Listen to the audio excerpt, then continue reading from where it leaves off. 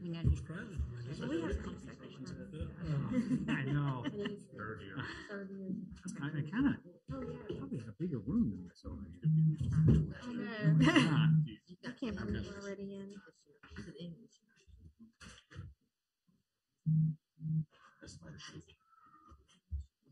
Maybe. Oh, Scott said, Andy, Yeah. Scott said. That slide, We're good. That slide changed, huh? All right, at this time, we'll call the January 11th, 2022 Planning Board meeting to order. So we're in a little bit of a makeshift situation. We're going to forego the pledge tonight and jump right into item 2A, which is the approval of the meeting minutes from the December 20th, 2021 Planning Board meeting. The purpose of this agenda item is to consider approval of the meeting minutes of the Planning Board on December 20th, 2021. Has everybody had a chance to review those? If so, are there any corrections or changes that I need to have be a made? couple of comments. All right.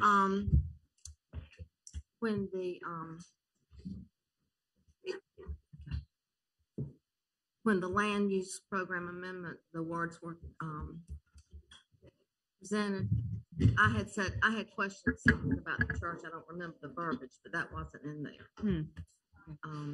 I remember planning staff responding to it. And the other, I did not see, I saw in the beginning that Assistant Town Manager Jim Seymour was here. But then in the meeting, there was some conversation between Mr. Seymour and the planning staff, and that wasn't in there. I think that's just real important to show that we're all working together. And Right. I think he provided a summary of the land use update. So we'll go back and look at it. Luckily, it's recorded, so we can go back and check. Thank you. You're talking about the part that's independent of the announcement where it says Correct. there was more than that. Okay.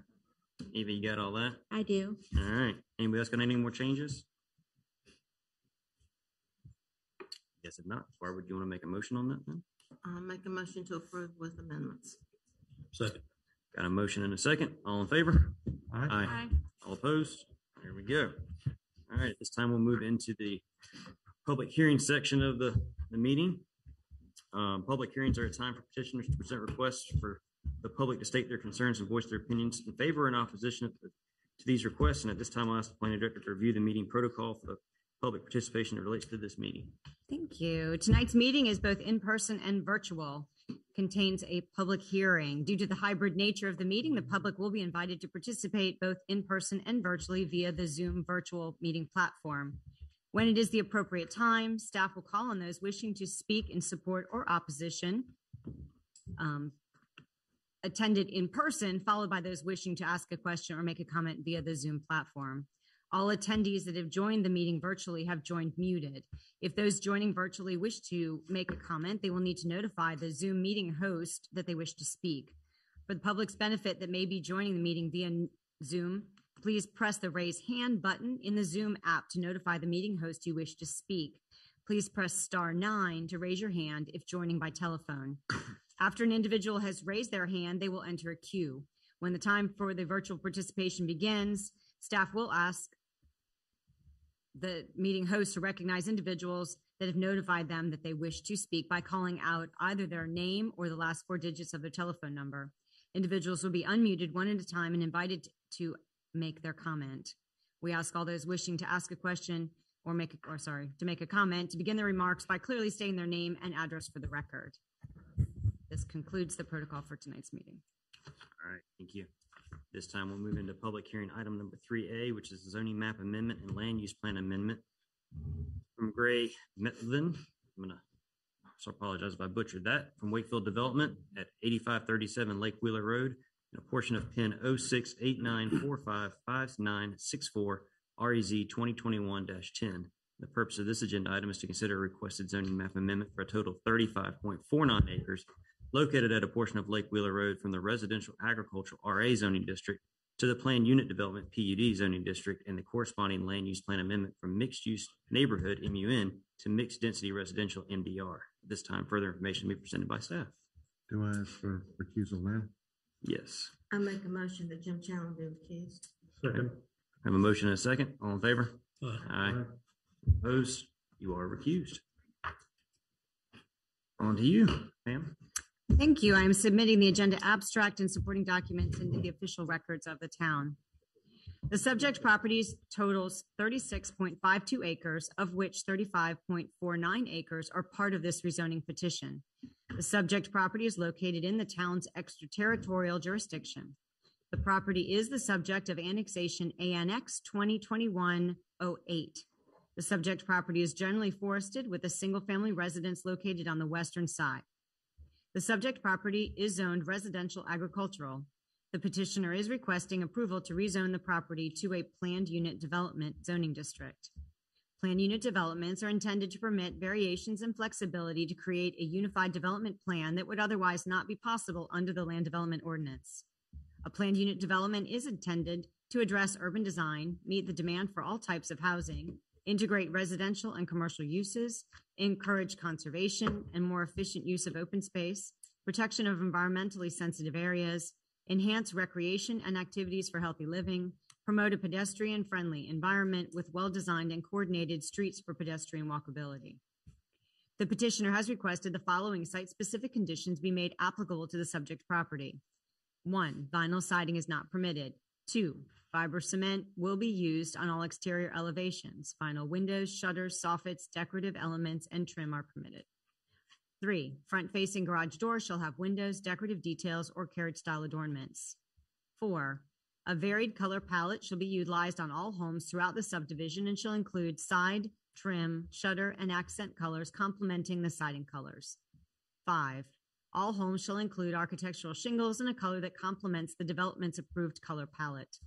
6, attached townhouses will consist of a mix of 4, 5, 6, or 6-unit buildings. More than 50% of the buildings will not have more than 5 units per building. 7, attached townhouse end units shall include a minimum roof overhang of 12 inches. 8, all homes shall have a front door with a minimum 25% glazing, transom, and/or door side lights. 9, right-of-way visibility. Any side or rear-facing facade visible from a public right-of-way, existing or proposed, shall have a covered or enclosed porch and/or decorative trim or shutters around all windows. 10, roofs shall be pitched at 5 to 12 or greater, not including porches or bay windows. 11, townhouse roof lines cannot be a single mass, must be broken up horizontally and vertically between every 2 units by staggering the unit a minimum of 24 inches or providing a minimum 8-inch vertical step between every 2 units. 12, a masonry material shall be provided along the front facade of all homes, equivalent in height to 2 standard steps or a minimum of 14 inches. 13, front entrances for all homes must have covered front porch or stoop area at the front door. 14, no home can be constructed with either an exterior elevation, front facade, or color palette that is identical to any other home in the same row for townhomes, or the next home on either side for single family, or directly across the street for all attached and detached homes. 15, a minimum of 3 of the following exterior materials or elements shall be used on each house: decorative shake, decorative porch rails and posts, shutters, 1x4 window wrap, decorative window pediments, recessed windows, side and/or front window box bays, decorative brick or stone, decorative gables, decorative dormers, decorative cornices, metal roofing. Proposed residential materials. Number 16, proposed materials will be of a similar palette to provide consistency of character along with visual interest. Exterior materials that may be incorporated into any of the residential structures include fiber cement lap siding, board and batten siding, shake and shingle siding, wood siding, stone or synthetic stone, and brick. And 17, a minimum of 2 of the following exterior materials will be applied to the front facade: brick, masonry, board and batten, horizontal or shake siding. Alternatively, the front facade of a building may be comprised of all masonry. A master plan is characterized by an integrated mixture of civic spaces, single-family detached homes, and alley-loaded detached and attached townhomes. It provides for an overall integrated design that considers the placement of residential types, connectivity, character, transportation options, and preservation of natural features. To comply with the zoning map amendment petition requirements, the associated master plan, both the document and related maps, shall identify permitted uses, arrangement of uses, open space, thoroughfare network, utilities, pedestrian network, and architectural design and standards. The master plan shall also adhere to all other standards provided by Article Q and Appendix D of the Land Development Ordinance. The petitioner's master plan proposes a maximum density of 3.38 dwelling units per acre with a maximum of 120 units, excluding the lot designated for the pump station. The proposed density is less than the maximum allowable density of 6 dwelling units per acre.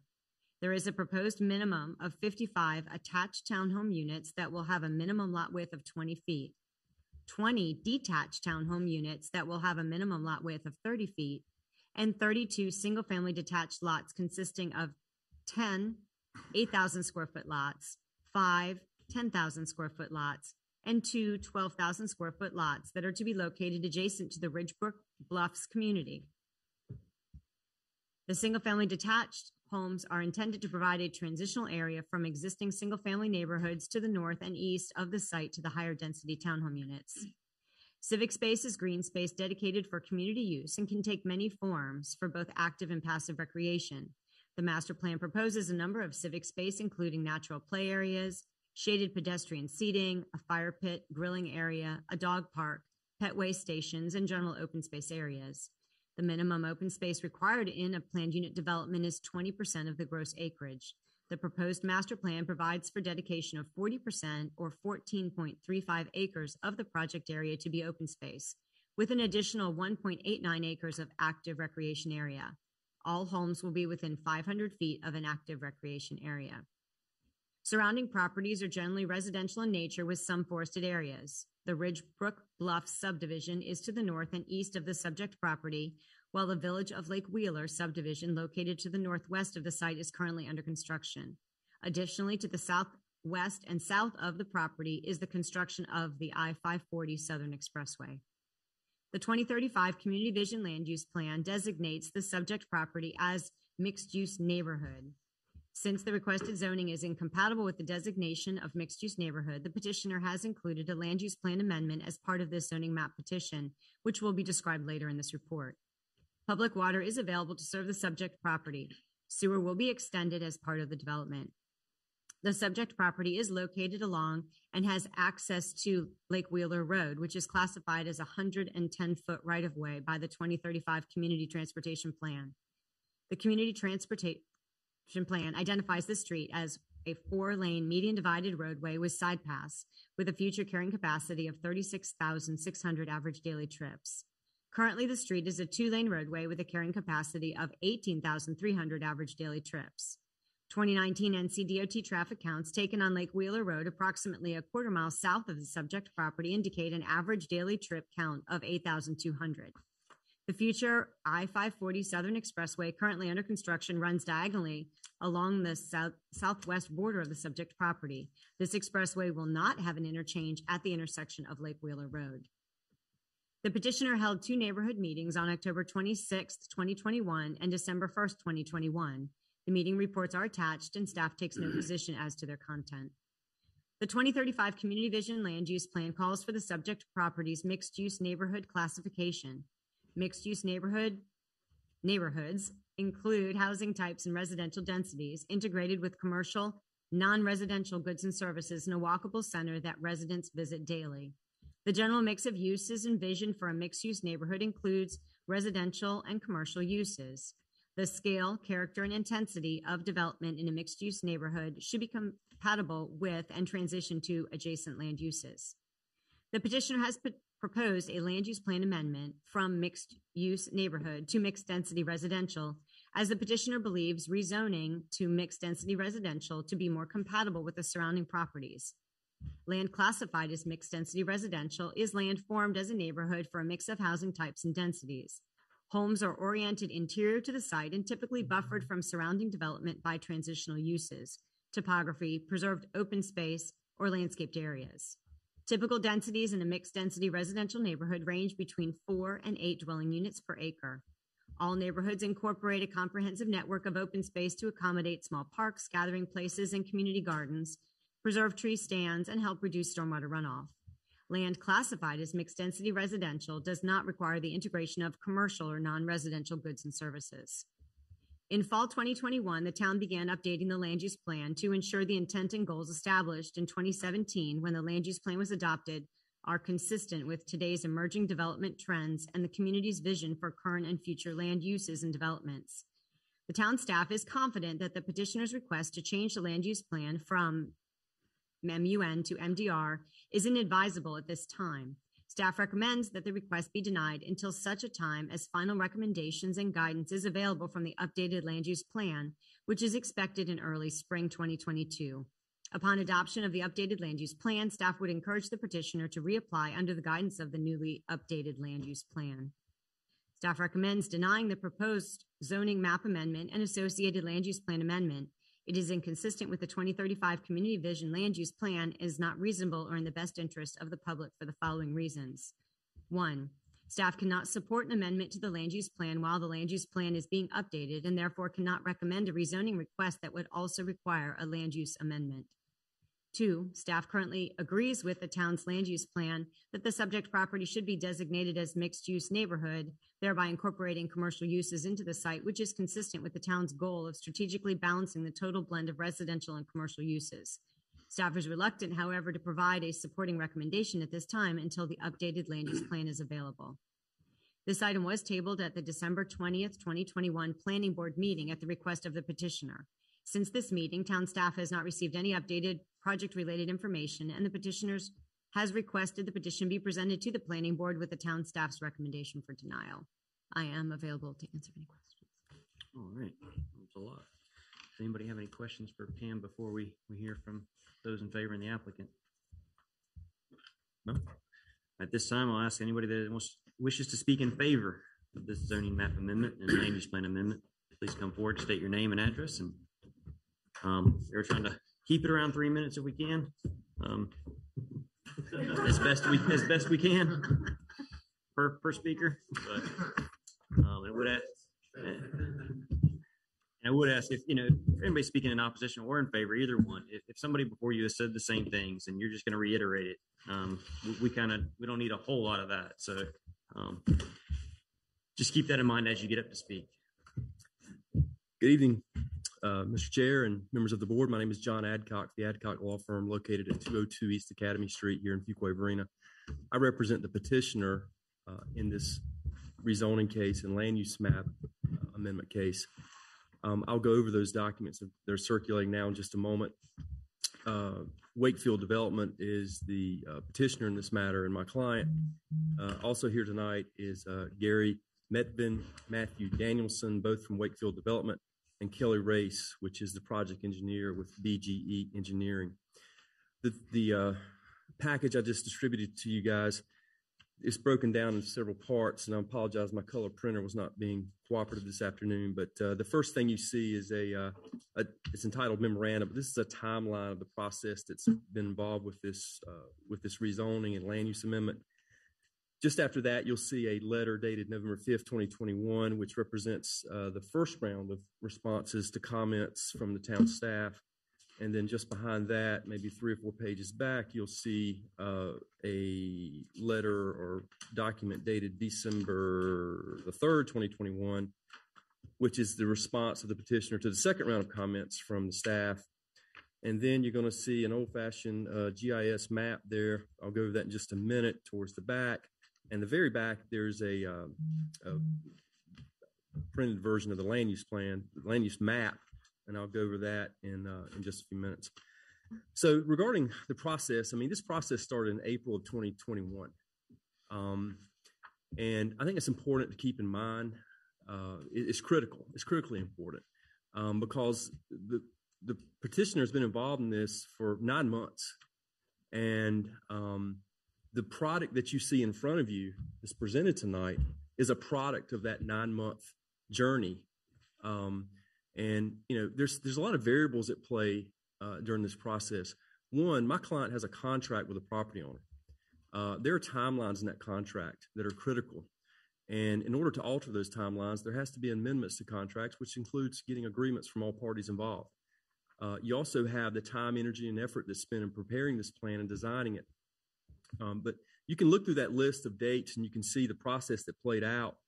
And I want to emphasize too, and my client emphasized, and I knew this already because I do so much work in Fuquay, but the staff has been exceptional again, as they always are. Pam and her department are responsive, do a great job. And we're very lucky to have them in Fuquay-Varina. But one of the things you'll see, if you look down on the timeline, second page, you'll see on December 6, 2021, my client was informed that the planning staff was going to provide a favorable recommendation on this case, land use amendment and the rezoning amendment. And then on December the 10th, 3 or 4 days later, that recommendation was changed to denial. To my knowledge, to my client's knowledge, there was no change in conditions or anything that we've made aware of that occurred during that 3 or 4 day period that would cause that change in the recommendation. So, keep in mind, up until December 6th, we had a 9-month process that was playing out, working on addressing questions and comments by the staff, and then we think we're good, and then all of a sudden 3 or 4 days later we're told we're not. Another thing that plays out during this process is these architectural controls, and under state law, local governments cannot require architectural standards for 1 and 2 family single family dwellings. Now there's a process, and the condition zoning process is a process where we're going back and forth with conditions. And that's part of what has gone on for the last 7, 8, 9 months. Look, my client and myself, we agree that there's the need for revision to the land use plan, specifically this property. But we also understand that as a part of comprehensive land use planning, there's a continual reevaluation of a land use plan and the need to update it. And we understand the towns needs to do that and respect that and understand that that's something that's important for this town and any local government to do. But what we don't understand is how we can get so deep in the process after the town has started the land use revision process and not really be informed of why over about a 3 or 4 day period after 8 or 9 months of work, a recommendation was changed completely 180 degrees. It's just something we just don't have an understanding of why that is the case. There have been some things that have changed, and land use plans, as the town is seeing, or the reason you go back and look at them is because you need to make sure that because changing conditions, things need to be reevaluated. And some of the changing conditions regarding this, specifically with the commercial component, and that's the big issue here. At least I perceive that to be the big issue. What my client is proposing is something that's only residential land uses, single family townhouses, attached townhomes, and single family larger lots. The land use plan was adopted in June of 2017.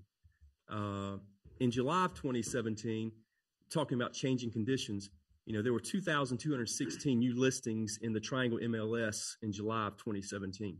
In November of 2021, there were 1,530 new listings. The average sales price of a home in July 2017, according to Triangle Multiple Listing Service, was $327,000 and change. This past November, it was $477,000. Days on market in July of 2017 was basically 33 days.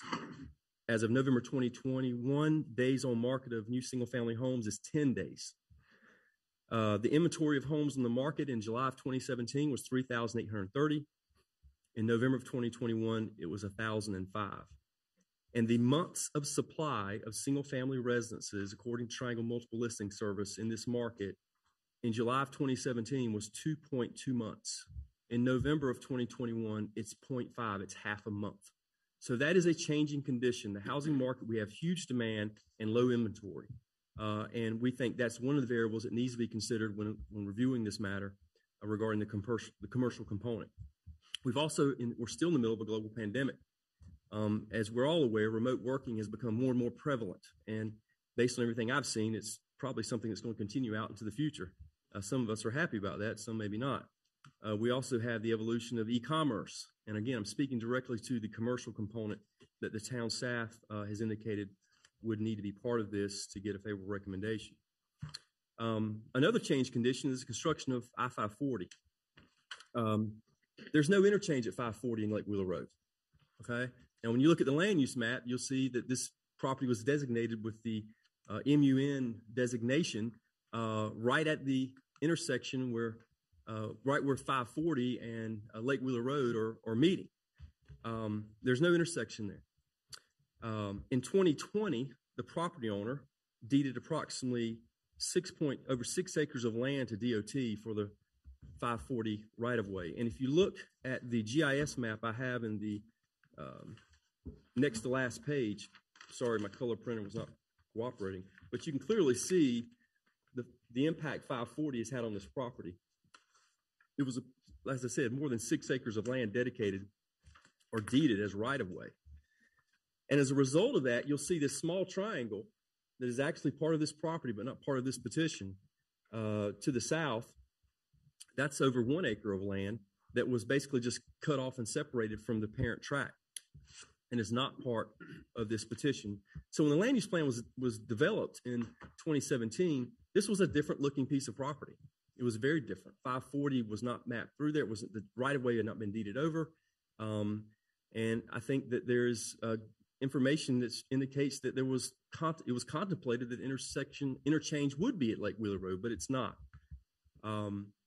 And so there's roughly 8 acres of land that has been impacted by the 540. And also you're seeing a lot of linear feet of road frontage that has been taken away as a result of this. So this is a very different property than it was in 2017 when the land use plan was developed.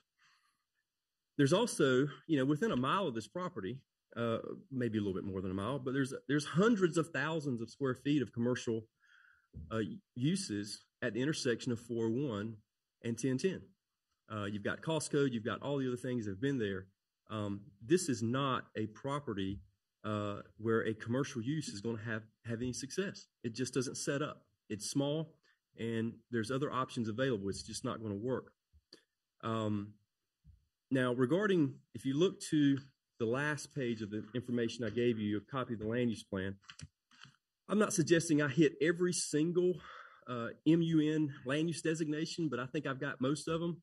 I identified 11, and you'll see numbers on the land use plan. Those are my edits. You'll see the numbers that are identified there. Number 1 is a subject property. You'll see up where 540 crosses Lake Wheeler Road. Number 2 is over at 1010. And I'm not going to go through the whole list, but the bottom line is the theme you will see is that with the MUN land use designation, with a few exceptions, including this property, the MUN land designation is at major interchanges or along heavily traveled roads. That is more susceptible to commercial development. That is not the case with this property. It's not near a significant interchange, at least not directly, and the traffic volume compared to other roads where the MUN are designated is minimal. Another aspect of this property is that this property was part of the ETJ expansion in 2019. If you recall, in 2019, the town of Fuquay-Varina petitioned or submitted to the Wake County requesting over 22,000 acres of land be added to the town's extraterritorial jurisdiction. What came out of that was roughly, I think, around half or maybe a little less than half of that request was agreed to by the county. But this property was part of that. I mean, this property was not, this is not a situation where somebody came in and asked to be annexed. I mean, this is where the town went out and without consent of the landowner, annexed in their property. I'm not saying it was wrong doing that, but that's just a fact. That's what occurred. And when you look, the Wake County Board of Commissioners has a set of 7 criteria for evaluating an ETJ expansion. One is the commitment to comprehensive planning. Another is a commitment to provide municipal water and sewer within 5 years of the effective date of the ETJ expansion. And another is the property should be capable of being developed to an average density feasible for municipal annexation, with annexation most likely occurring within 10 years. We've had some comments back on this matter and some others that I'm dealing with that there's a utility issue, capacity issue, and that very well may be. But I do want to emphasize that this property was taken into the ETJ with the commitment from the town to provide full water and sewer availability within 5 years. And by the time, the development process, the way it happens, you go through the entitlement process. Basically you're a 2+ year process of getting a property from contract signing to closing when it's fully entitled. my point in making that is we're not far off in the 5 years once this property would be going vertical.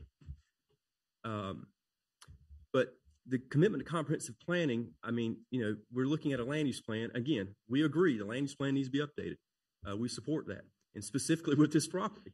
But what is playing out now is my client has been told, as other people in the development community are being told, to stand down and wait till a land use plan amendment is completed. Well, to my knowledge, it's not been defined. I know that in general terms it's been defined in the spring of this year.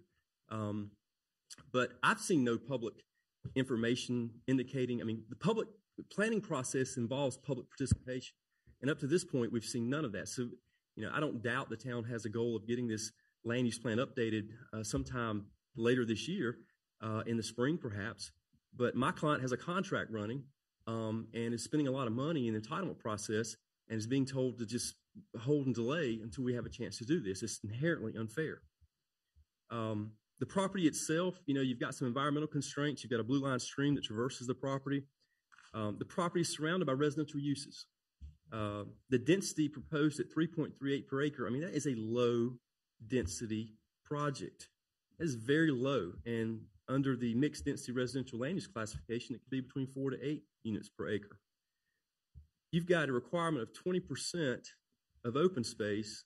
This project has 40% as dedicated open space. That's doubling what the requirements are. So in closing, we understand support and understand that land use plans need to be updated. And that's what we're proposing to do here. Now, what I would suggest to you is that we understand we're facing a negative or a recommendation for denial by the town staff. If the planning consultant is willing and the staff is willing, we're willing to set this thing aside for another month to let the land use consultant look at this plan and come back and let my clients know how it fares along with the town staff, to come back to the planning board in 30 days and say, hey, here's what the planning consultant came back with. But if we're not going to, we've got an undefined specific timeline for the land use update to occur. We need to get some answers about how this is going to play out. And I think that's a fair offer, to say, hey, let's let the land use consultant look at it, come back, and we can come back to this board and discuss what that looks like. But there's been, to my knowledge, there's been no significant opposition to what's being proposed. When you look at the guiding principles of the land use plan, you've got affordable housing issues. You've got a plan that proposes a mixture of housing types in a market that, we hear consistently we need more affordable housing. This is a great product. It's a plan unit development that allows for flexibility. And, it really sets up well. But commercial is just not suitable for this site. And if it's going to be forced to have, if the town is going to eventually, if somebody comes in and puts commercial there, maybe way out in the future, there might be some promise of that happening. But as of right now, in the near future, it's just not something that really sets up well for this property at all. So that's all I have. I'd be glad to address any questions if you have any. And we also have the project engineer, members of my client's staff here as well. Board have any questions, Mr. Adcock? I have one for you, and it's just so we can understand. I understand completely what you're saying with contracts and due diligence and timelines and all that good stuff and money at risk. But in this document that you handed us, and maybe Kelly can help us more understand it, what occurred between April 29th and September 28th? There's a 5-month period in there that from a pre-development meeting to when it got submitted. So is there something that happened in between that time that we need to be aware of? Because that's 5 months of stagnation that I'm trying to piece in my mind with the timeline together of how we got to this point. There was April 29th to July 21st is the two. That one says July 21st is a meeting to discuss sewer capacity. I get that. That's 3 months. And then from July 21st to September 28th. So we went from the 29th of a pre-development to the 28th in September of a pre-submittal. So was there something in dialogue that happened in between that and that 5 months that steered